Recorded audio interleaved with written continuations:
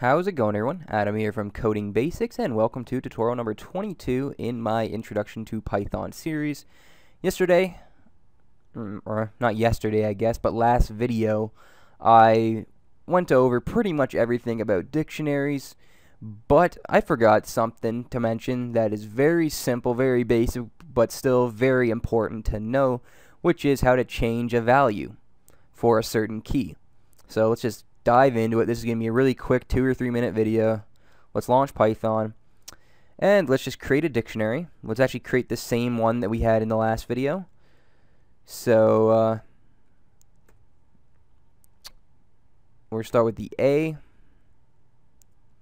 and it was alpha. That was the value for that key, and then it was O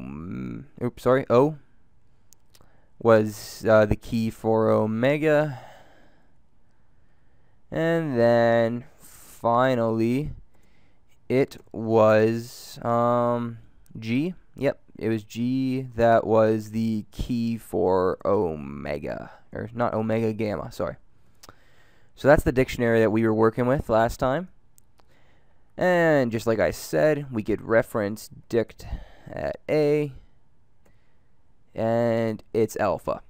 What if we want to change that? This is where, this is what I forgot to mention. It's very simple, but probably worth mentioning. So if we didn't want it to be alpha anymore, we wanted it to be, I don't know, just some random A word, apple.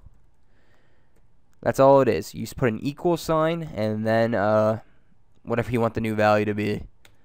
So now if we reference this dictionary, you'll see A is now equal to apple. Now another thing that I forgot to mention that's pretty basic, what if you want to add more to this dictionary, another value? So let's just go over that. We're going to use the dict.update method, which what it does is it takes another dictionary as a parameter and adds it into the current dictionary. So we're just going to use curly braces, and I want to put in L.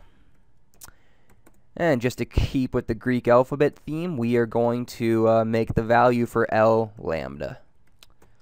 Alright, there we go. Now if we looked at dict, you'll see lambda is now in there.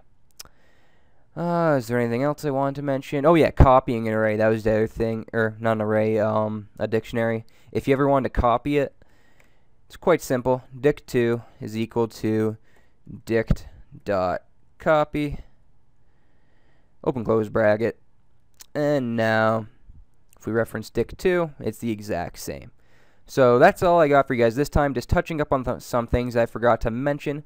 Remember to leave a comment on this video, like this video, and subscribe. Check out codingbasics.ca for more, and I will see you next time.